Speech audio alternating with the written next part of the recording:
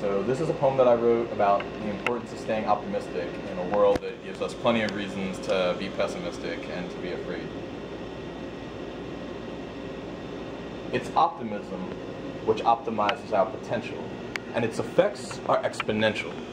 And so consequently, in the company which I now keep, all of my intentions multiply like 10 factorial. I live in community with a group of artists, and we use lies to tell the truth, to spin them into wisdom allegorical, so that here, as historical prejudices relent and repent, we don't have to tear down what's old to reinvent. We simply circumvent to pitch a tent on these sacred grounds of our ideals.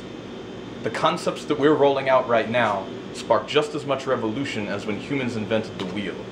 And each of us is like a spoke spun or a word heard.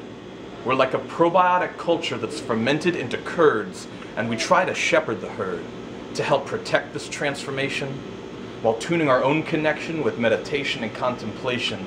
We're breaking out of a caste system and creating our own station. And if you can dial in the knobs of your mental radio receiver and you pick up my transmission, I'll know you're already a believer that the society has become infected. We're at a fevered pitch. It's time to ditch the fear mentality. And then it's just an eventuality that you wake up sweating and realize the whole time you were asleep, you were aiding and abetting the cultural bloodletting. The time has come to change the setting, to evolve the plot, because the future is just whatever we see in it.